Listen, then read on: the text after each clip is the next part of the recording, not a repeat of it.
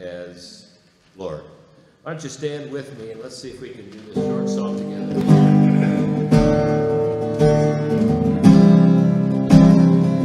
Praise the Lord. Praise the Lord, all ye nations. Extol him, all people. Great is his love for us. Praise the Lord, all ye nations. Extol him, all people. Great is his love for us. Faithfulness and the faithfulness of the Lord endures forevermore.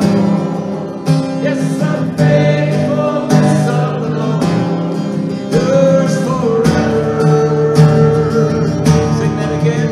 And the faithfulness of the Lord endures forevermore. Yes, the faithfulness of the Lord endures forever. Let's try it all again. Praise the Lord, all ye nations. Extol him, all people. Great is his love for us. Praise the Lord. Praise the Lord, all ye nations. Extol him, all people. Great is his love for us. And the faithfulness of the Lord endures forevermore. Yes, the faithfulness of the Lord endures forever. Faithfulness and the faithfulness of the Lord endures forevermore. Yes, the faithfulness of the Lord endures forever. Praise the Lord. Praise the Lord.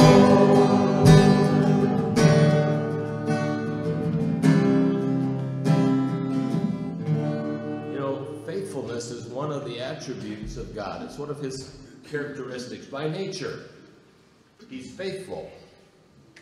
And because of that, we acknowledge him as great. Aren't you glad that God is faithful, that he will follow through with everything he said he would do? How great thou art. Classic hymn. I know you know it this morning. Let's acknowledge his greatness as we sang about his faithfulness together. O Lord my God, when I in awesome wonder consider all the worlds thy hands have made, I see the stars, I hear the rolling thunder.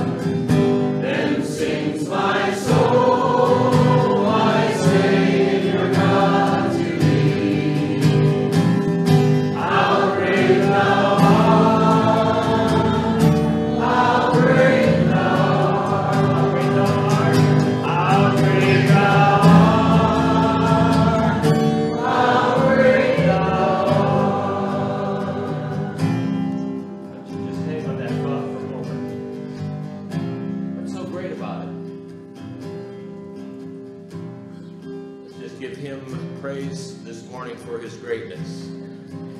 Word, an attribute that comes to mind, just speak it out. Faithful. Faithful. Creative. Creative. Awesome. Awesome. Redeemer. Redeemer. Loving. Loving. Friend. Unchanging.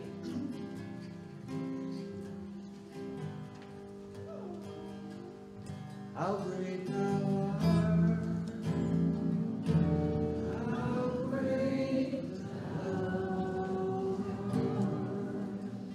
Glad you had a seat if you would this morning. Psalms, hymns, spiritual songs.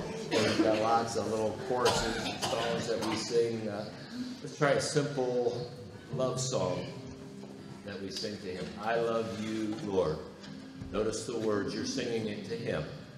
Not to anyone nearby, not to me. Just between you and him this morning. If you know it by heart, close your eyes. If not, focus on what you're saying so that it's sentimental, it's meaningful. It's just not a song that we're singing you wrote. Let's sing it to him. I love you, Lord, and I lift my voice to worship you, oh my soul, rejoice,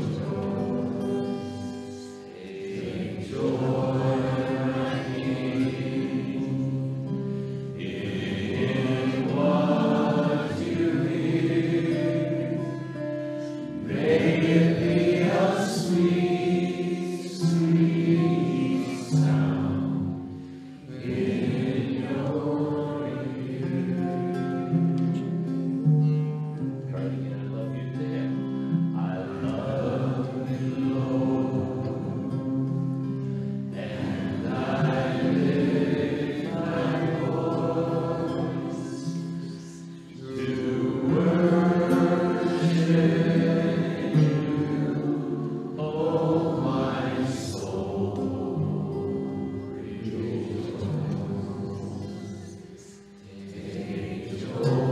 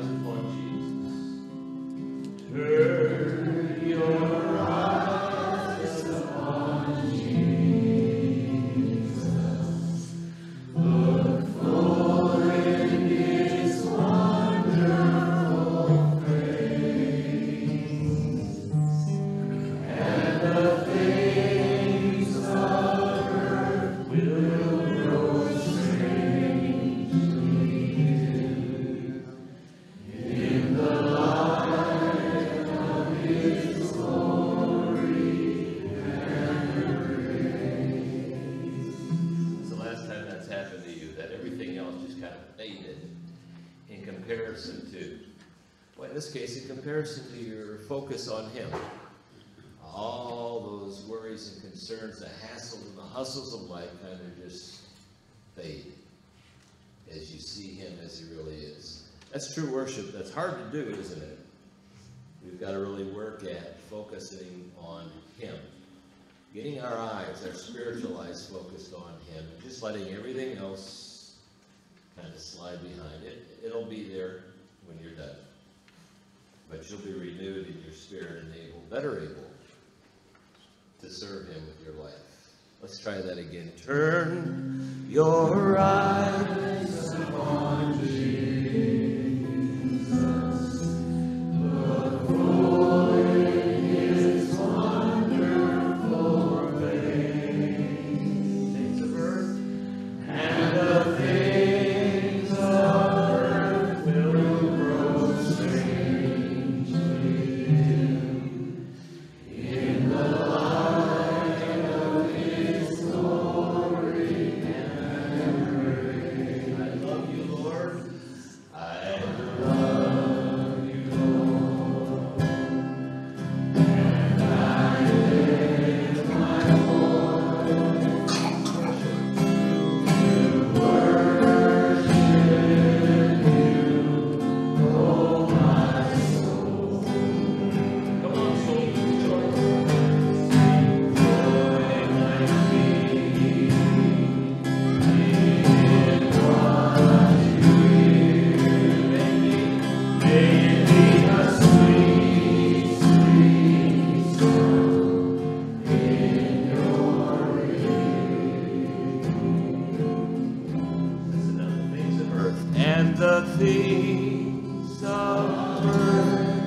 Take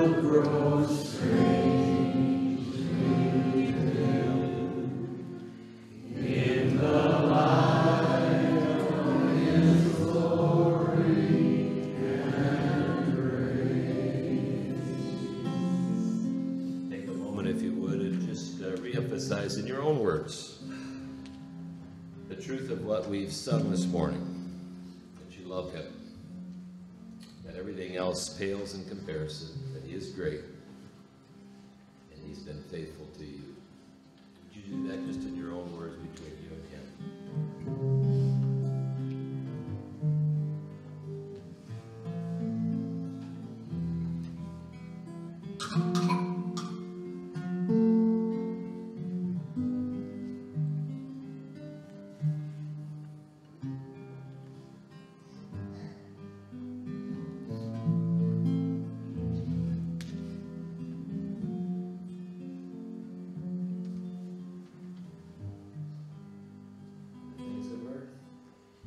And the things of earth will grow strangely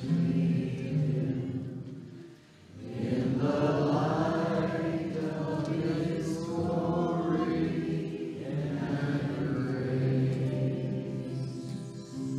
Lord, I pray that that could be our experience, that as we have taken this moment as a congregation to refocus ourselves, our lives, our affections on you, that everything else would just kind of fade into the background in comparison to you, your goodness, your glory, your mercy, your love, your faithfulness. Teach us how to refocus day in and day out. Show us how to better love, honor, and serve you, not just with our lips, but with our lives. And that in a way that would not only honor you, but it would draw the attention of others to you, that they would recognize your reality by your reality in us. We need your help to do that, but we ask for that this morning, and we thank you. We give you praise. Always and only through Jesus Christ, our Savior. Amen. Hey, why don't you take just a moment, if you would, turn around and look for an unfamiliar face. There's got to be at least one here this morning. Introduce yourself to them.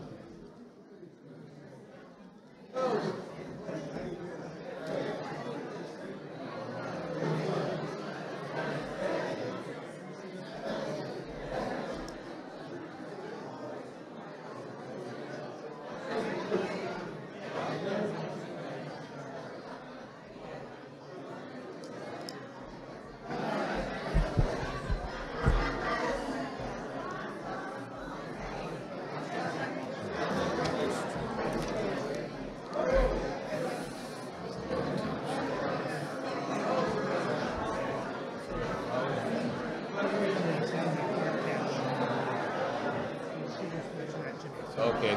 Anything else off the top? Okay.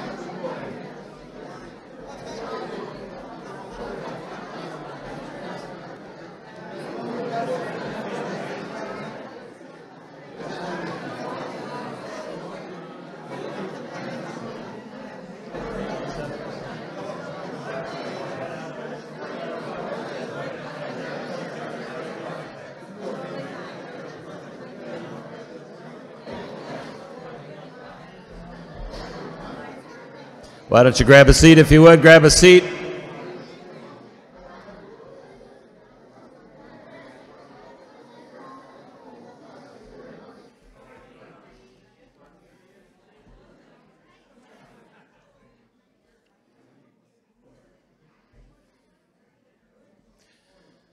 We have been working our way through the 23rd Psalm with our kids.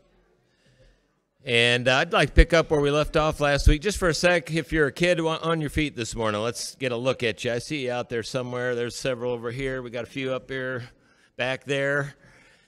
We are talking about God as if he were a shepherd and we were his what? Sheep. What do you know about sheep? Anybody have sheep in 4-H here? How do we do in 4-H? Anybody showing sheep this year? No sheep showers. Boy, then we can't. Could we use pigs? Would you like to reckon yourself as a pig instead of a sheep? Maybe a sheep's a little kinder metaphor, isn't it? He's the shepherd. We're his sheep. And because we know him as a good shepherd, Jesus tells us, we know he's going to take care of us, don't we? The Lord is my shepherd, I shall not be in want. I'm not going to lack anything. I'm not going to have want in my life. And then he goes on to say the kinds of things that shepherds do for sheep. Remember? Where does he make them lie down? Green pastures. Where does he lead them by? What does he restore? Their sanity. Don't you love that?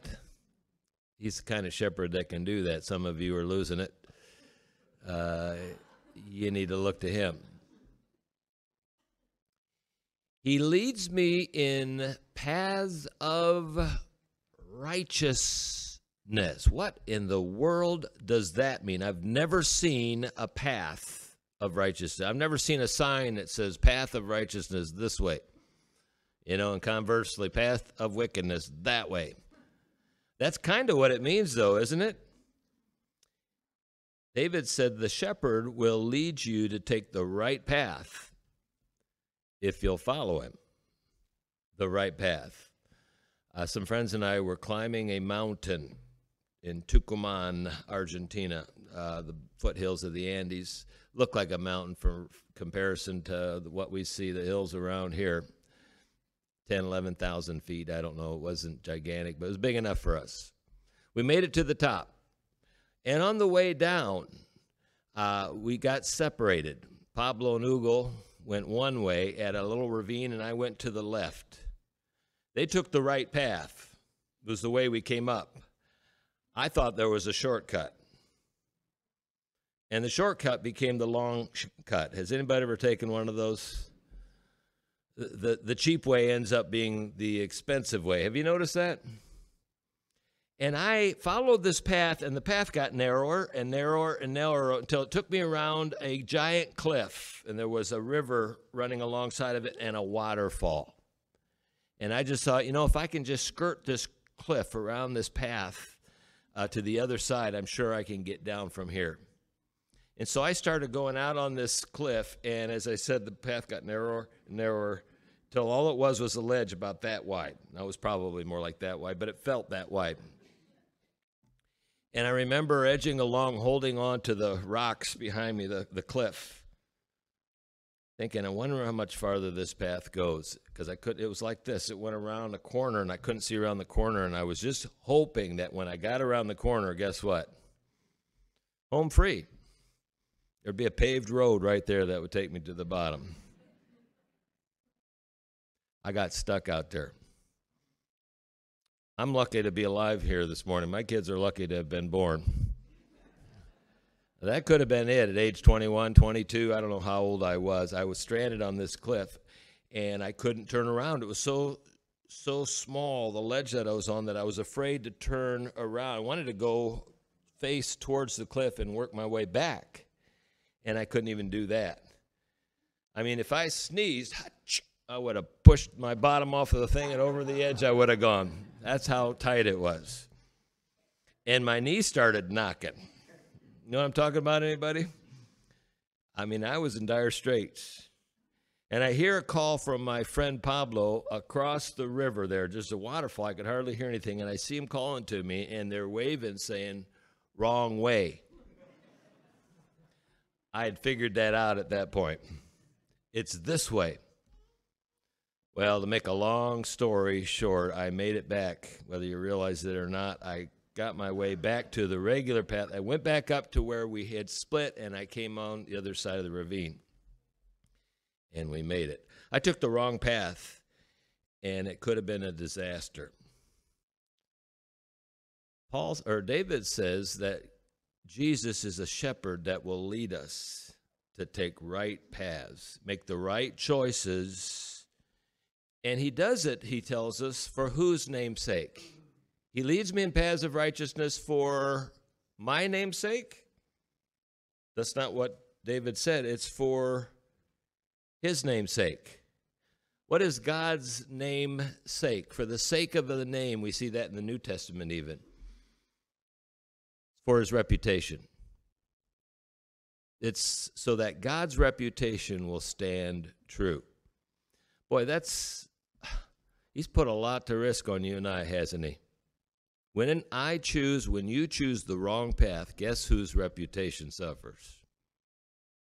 Ultimately, it puts a bad spin on who God is, the wrong spin, because he's not that kind of a God.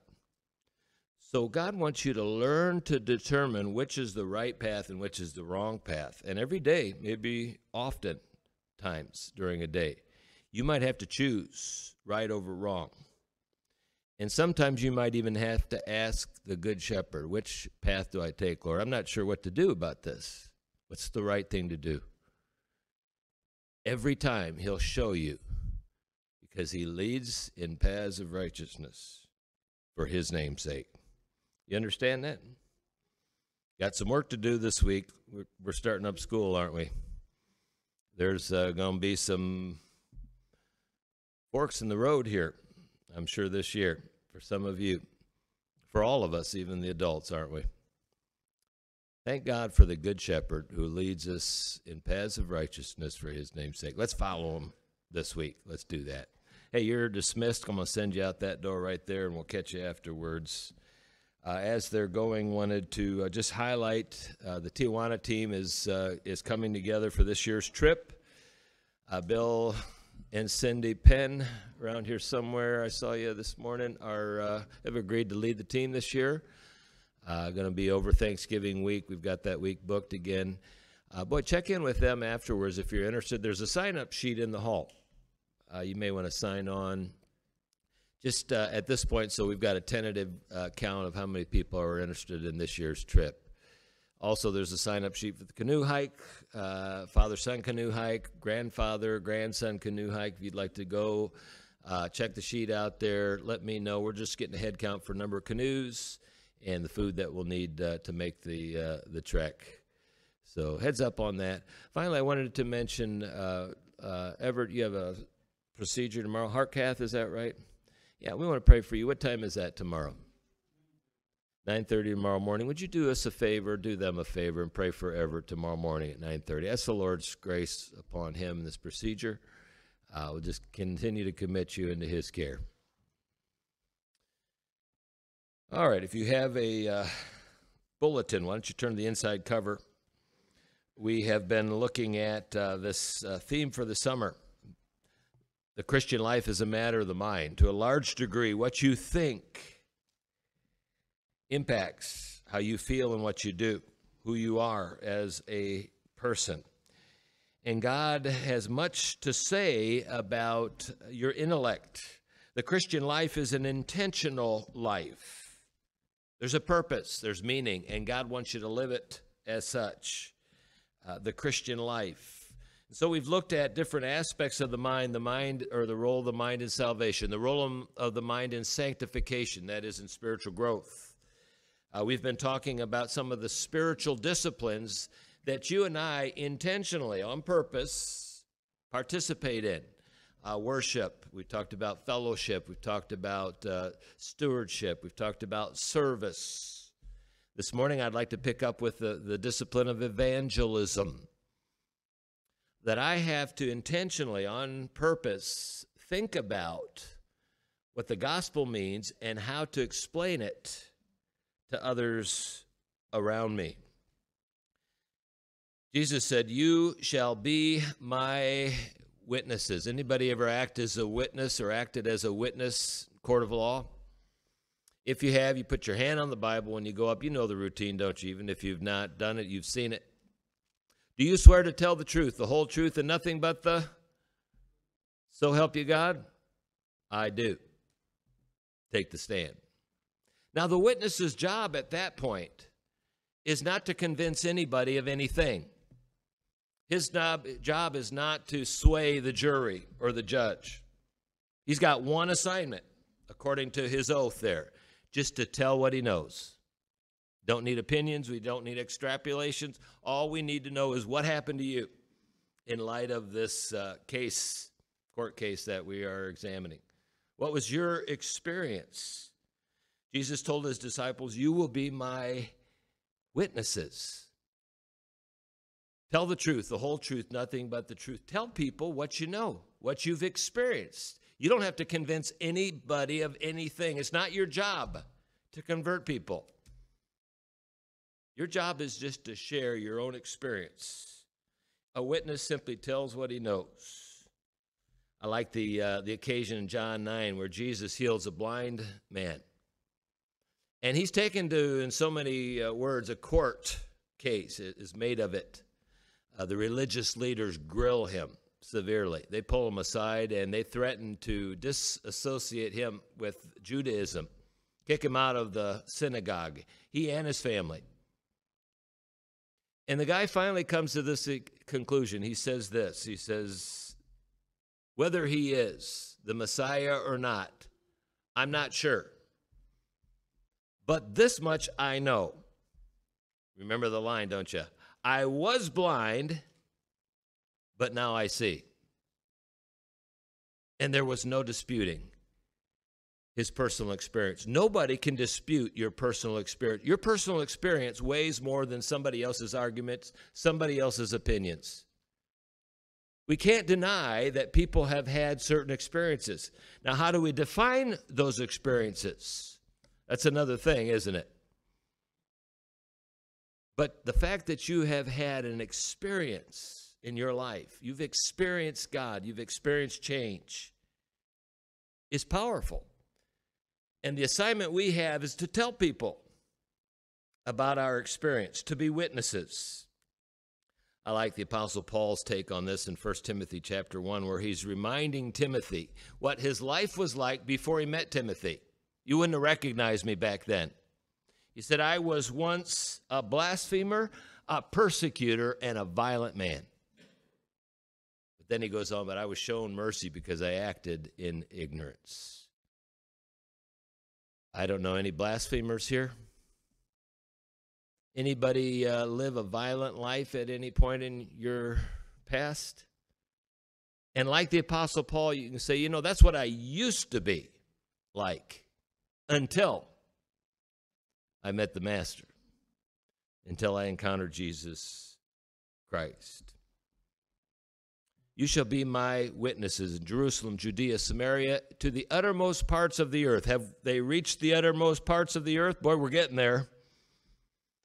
This isn't the uttermost parts of the earth, but you can see it on a clear day from here. And the disciples started a process that for 2,000 years has continued. You and I have picked up on it, haven't we? We're part of the movement, witnessing of what God has done through Jesus Christ.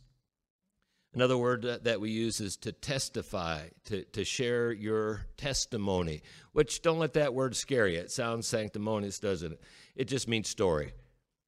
People love to tell stories. They love to hear stories. I told my wife one of my bucket list items is to go to a storytellers convention. Anybody ever been to a storytellers convention?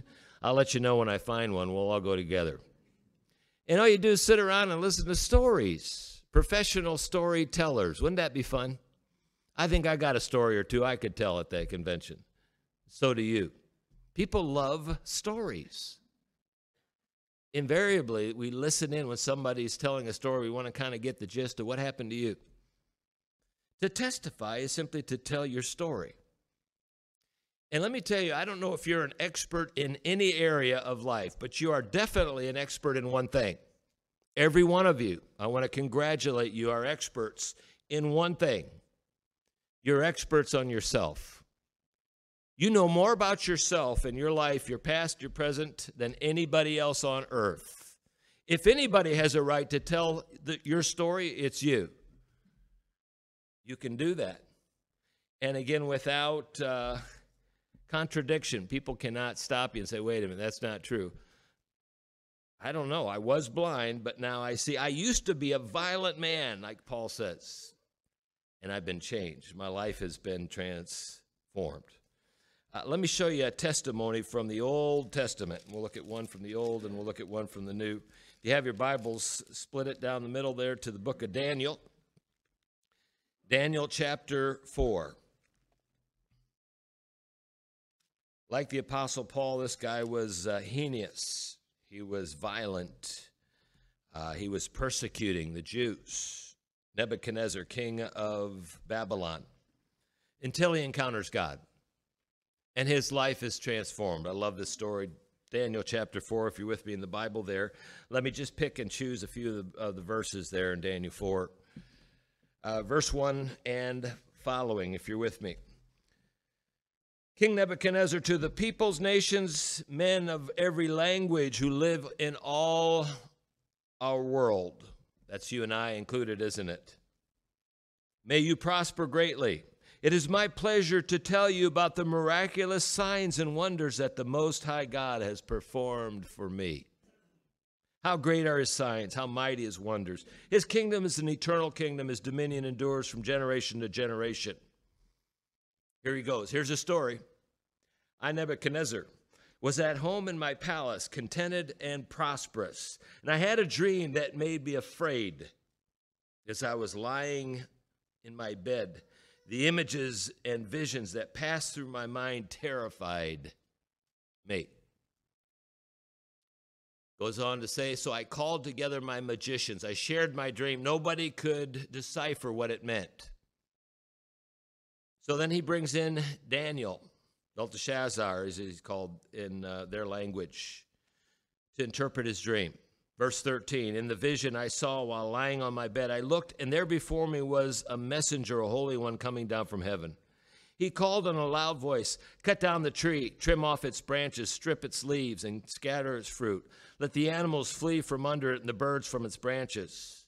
But let the stump and its roots be bound with iron and bronze. May they remain in the ground, in the grass of the field. And let him be drenched with the dew of heaven, and let him live with the animals among the plants of the earth. Let his mind be changed from that of a man and be given that of a mind of an animal until 7 times pass by for him. There's the dream. As you recall the incident, Daniel receives from God the revelation, the explanation of the dream, and he gives it to the king. It's bad news, isn't it? And he tells Nebuchadnezzar that God is merciful.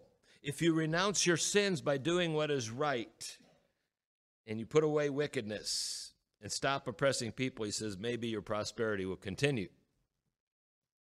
Well, he doesn't. And it doesn't. 12 months later, the dream comes about. Let me pick up in verse 33 in chapter 4 there. Immediately, what had been said about Nebuchadnezzar was fulfilled. He was driven away from the people. He ate grass like cattle. His body was drenched with the dew of heaven until his hair grew like the feathers of an eagle and his nails like the claws of a bird. Have you noticed those nails out there? They're out there. Every now and then you'll see somebody with bird claws, won't you? At the end of that time, what time? 7 times, which as you follow that theme in the book of Daniel, you'll know that times refers to years. At the end of that time, I, Nebuchadnezzar, raised my eyes toward heaven, and my sanity was restored. That's a powerful concept, isn't it? People are insanely committed to all kinds of things that have nothing to do with the will of God in their life. And it isn't until they finally, maybe at their lowest moment in their life, look up, that they begin to think and see things clearly from God's perspective. His sanity is restored. And I praised the Most High. I honored and glorified him who lives forever.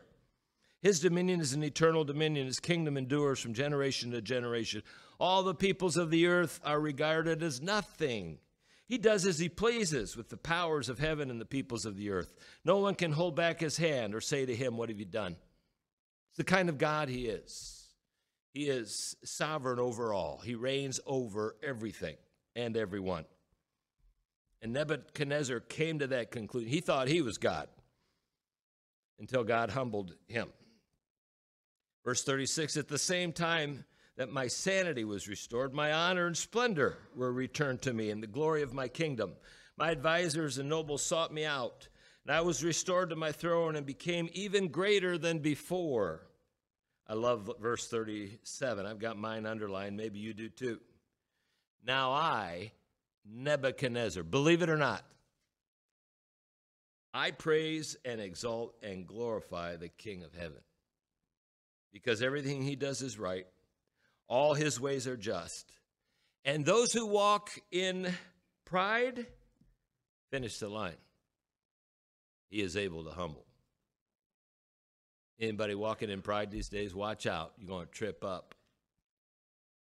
And if necessary, God will humble you because he loves you and he wants you to know what Nebuchadnezzar discovered, that there's only one God in heaven and earth, and it's not you. He alone is God.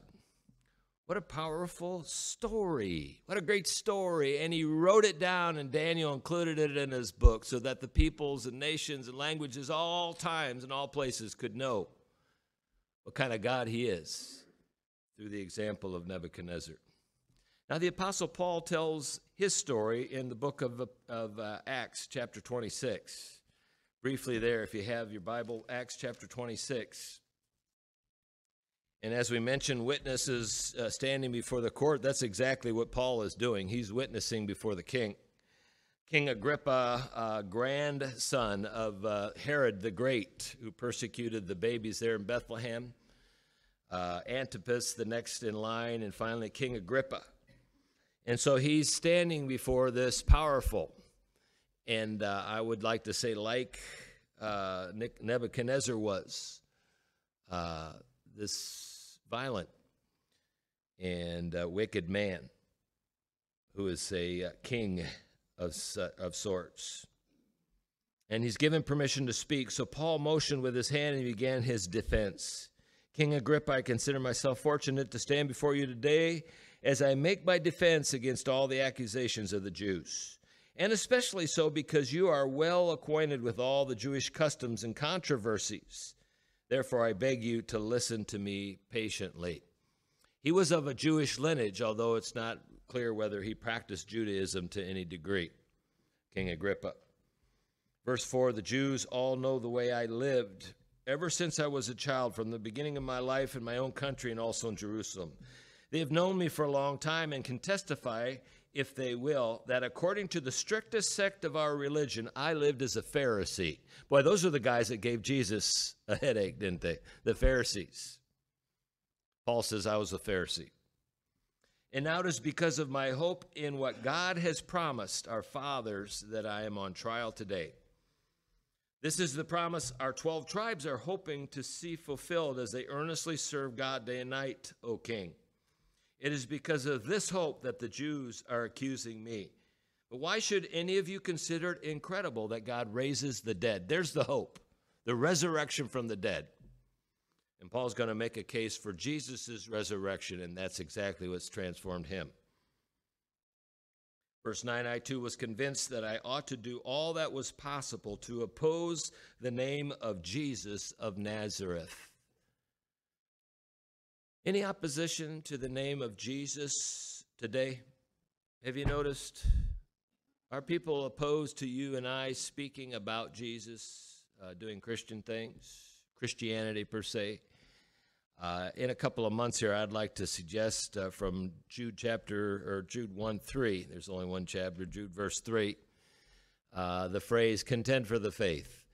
That we take some time this fall to think about what would it take to gear up individually and as a congregation so that we're better able to defend our faith what we believe.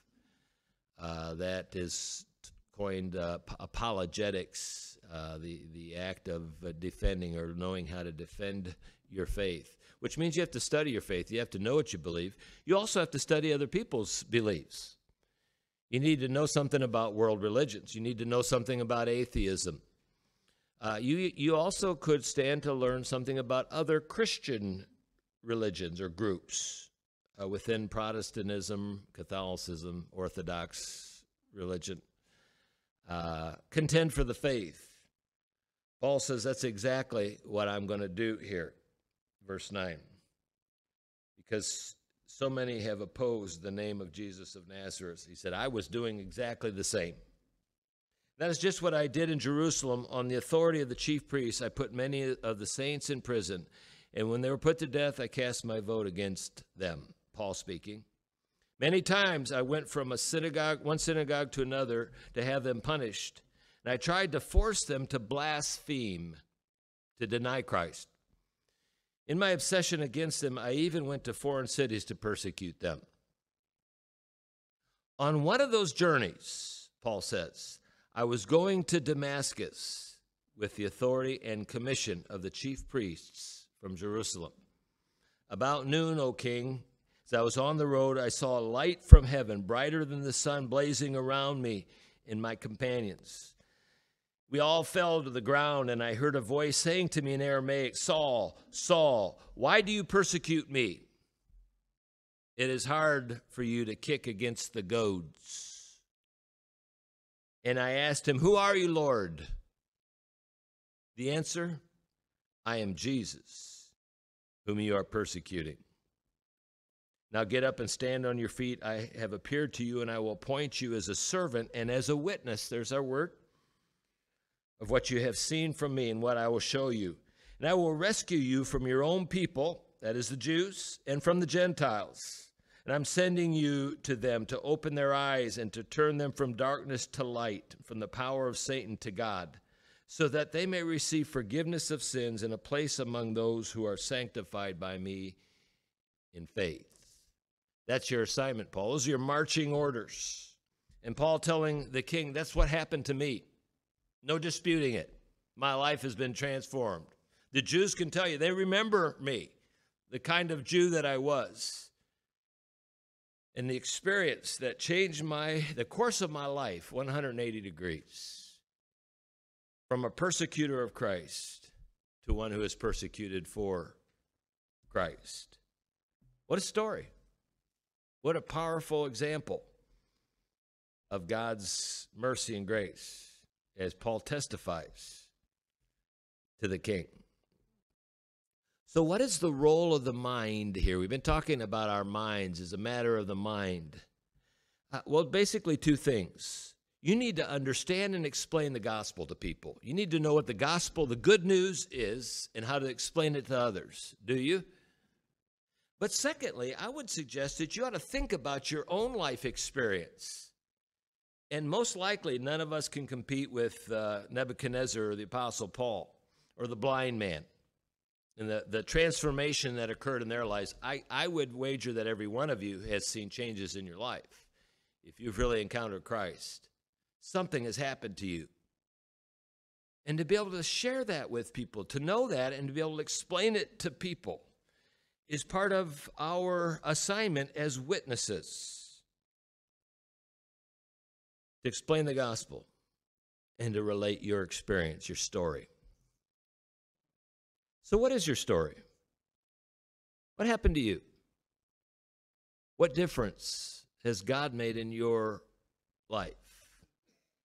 Was it a crisis that occurred? I think crisis is one of God's greatest tools.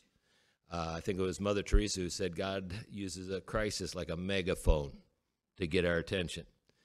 And it took some of you going pretty low, right? When that limb struck a head here in the audience, somebody's head, and just about killed him, and he realized my life is in jeopardy here. What if I would have died? Or when the ice gave way on that fateful night and under the water he went, and he called out to God and unexplainably found himself as he's breaking through the ice and trying to get out, crawling across the ice, the next memory he has, as if God had rescued him. Those are crisis experiences, maybe cancer, or maybe a divorce, or maybe a financial ruin, or whatever it is that God could take in your life and say, let me get your attention through this. I'm going to speak to you now. And like Nebuchadnezzar, your sanity is going to be restored as you look up to me. On the other hand, many of you have never had a major crisis. One of my kids coming home from some youth meeting or something one time said, Dad, I wish I was like the guy that spoke tonight. And it was a classic conversion experience. And the guy was on drugs. I mean, you know the gig, don't you? He was on drugs. He got in a wreck. He's in the hospital, and a friend brings him a Bible. I believe it. And it was a lightning strike moment, crisis. And I told my son, I said, no, I'm glad you didn't have to go through all that. God got your attention at a young age. And you were fortunate. It wasn't through crisis, it was through process. I think that's the best case scenario, is to start a child out on the right path and to nurture that kid until he or she is old enough to determine, I'm following Jesus on my own. That was my experience. I mean, I grew up in a Christian family and was in church most Sundays. We were generally good people. I was a believer in Jesus. There's no doubt that God was real. I believe Jesus died on the cross for my sins. I believe the Bible was the Word of God. I just hadn't read it until I went to college. And I started rubbing shoulders with guys in my dormitory who didn't believe in Jesus, who didn't believe the Bible was the Word of God, who hadn't grown up in church. And they had reasons for why they were against Christianity, opposing it, as we saw with the Apostle Paul. And I didn't have answers. And so I had to go back and rethink everything that I had been taught. Was it true or not? And thankfully, personalize what was my heritage as my own personal faith and experience in Christ. It was a process for me of progress, of slow transformation as God worked. And probably in some of you, or maybe many of your cases, that's true as well. But now to be able to say, I'm different than I used to be. There are differences in my life, tangible difference I can point to the honor and glory of God. Thanks to him, he saved me, and he's brought me through. And he's moving me in a whole new direction. You shall be my witnesses. You're to testify. You're to tell your story to people and explain to them the gospel, the good news. Now, notice in your outline, I'm going to suggest there are 4 aspects to the gospel that probably are helpful to understand. Again, this fall we get into this area of contending for the faith. I'd like to go back and work on this a little bit as a congregation.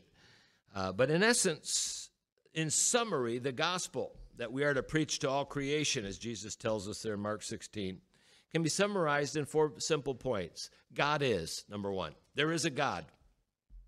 He is the creator and sustainer of all things. He's powerful. He's mighty, as we've sang today. But he's also good. God is great and God is good. That's good theology. You know that little prayer we teach our kids, so we thank him for our food? He is both great and he is good. He's that kind of a God. What about mankind? We've fallen away. We've taken a different path. We're on the wrong side of the ravine, aren't we? And we're stuck on a ledge like I was.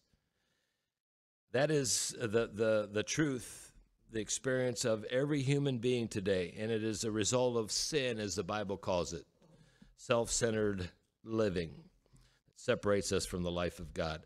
The good news, and that's what the gospel is, it's good news, is Jesus Christ has come to our rescue. It's God to the rescue through Jesus Christ. He's the Son of God. He's the Savior of humanity.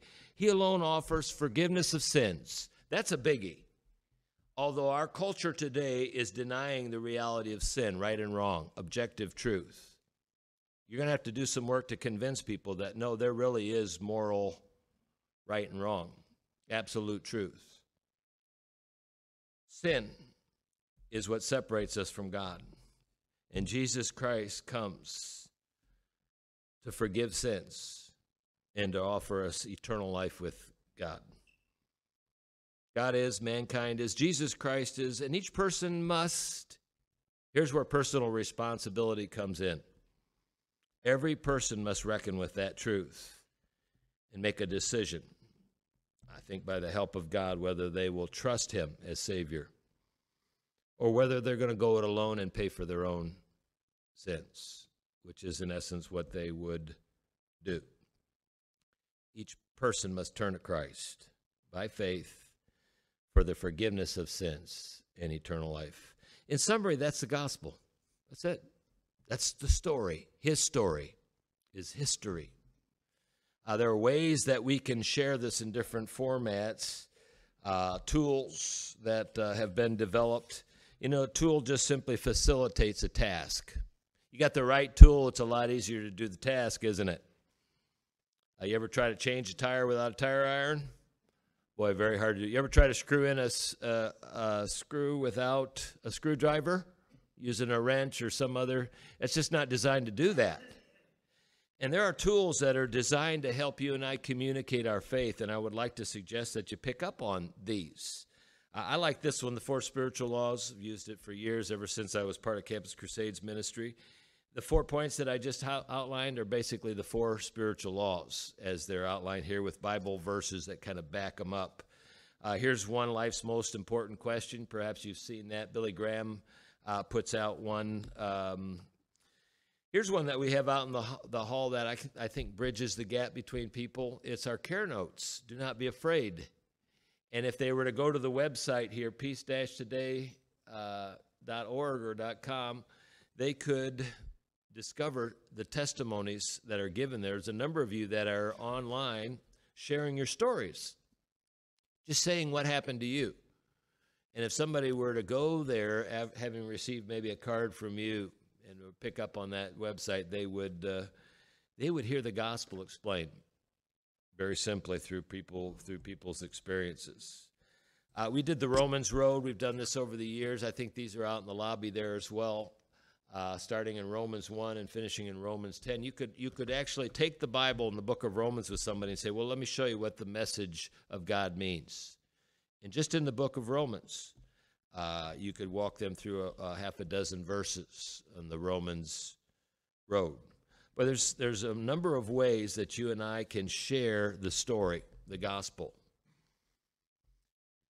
But people need to be open.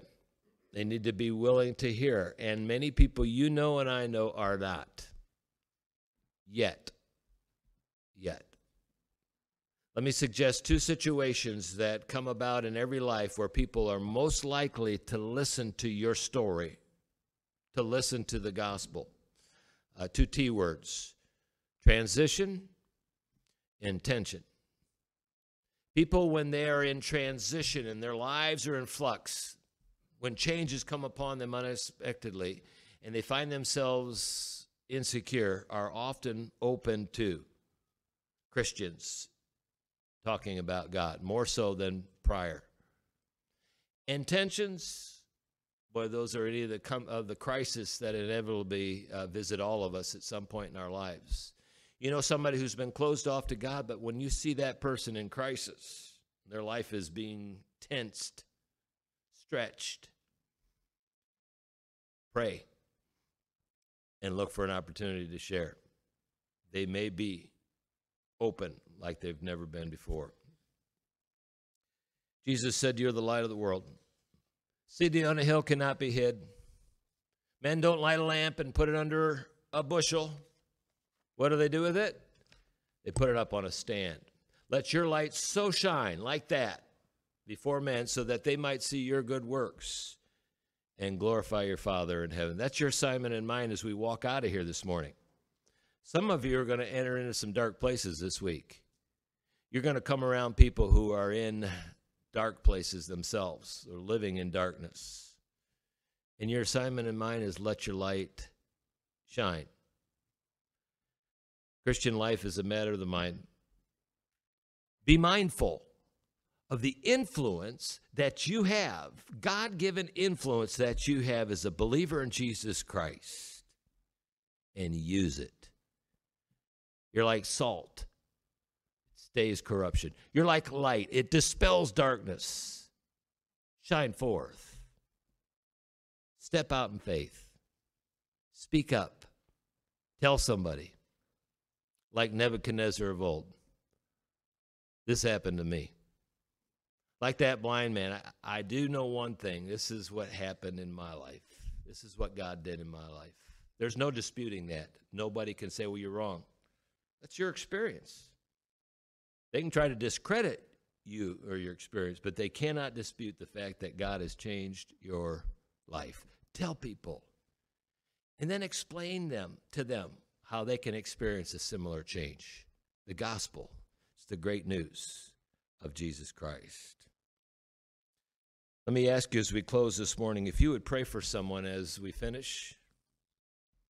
You can do that by inviting the Holy Spirit of God to prompt your mind. It's a matter of the mind. God wants to work in your mind this morning through your intellect.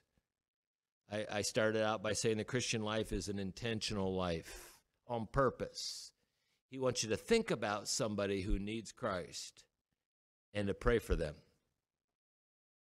And with the premise, as you pray, God, if you can use me, I'm not very good, I'm not worth much, but if you can use me, I'm willing. You know somebody who's in the dark? Could you tell them your story? Could you let your light shine? Where you're seated this morning, why don't you pray?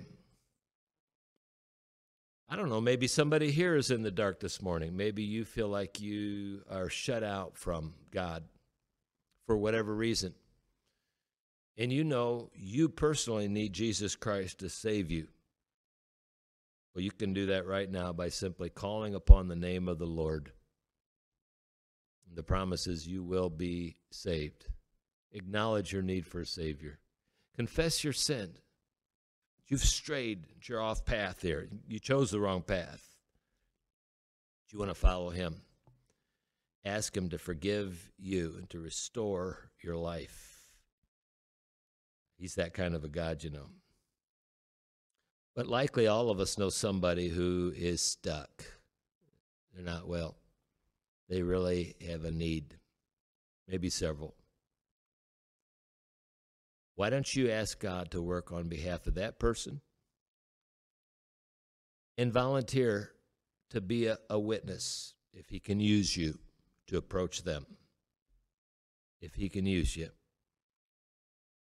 be available.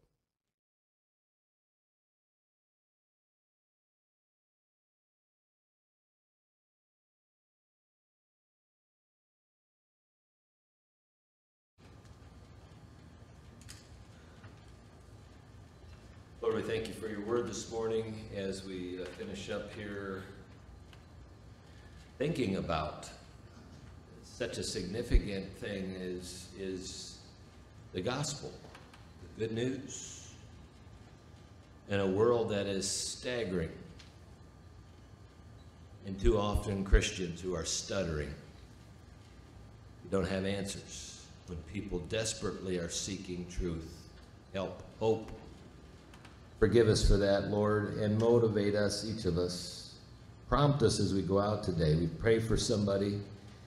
Give us a creative way to make a connection with that person, whether a phone call or a visit, a letter. And I pray that you would energize us through the discipline of evangelism to better represent you in our generation. It's our prayer today, not only for ourselves, but for the people that we could reach. And we pray that by the help of your Holy Spirit, and always through Jesus Christ. Amen. Hey, why don't you stand with me this morning? Let's finish where we started, at Psalm 117, as all nations and all peoples ought to give him thanks and praise.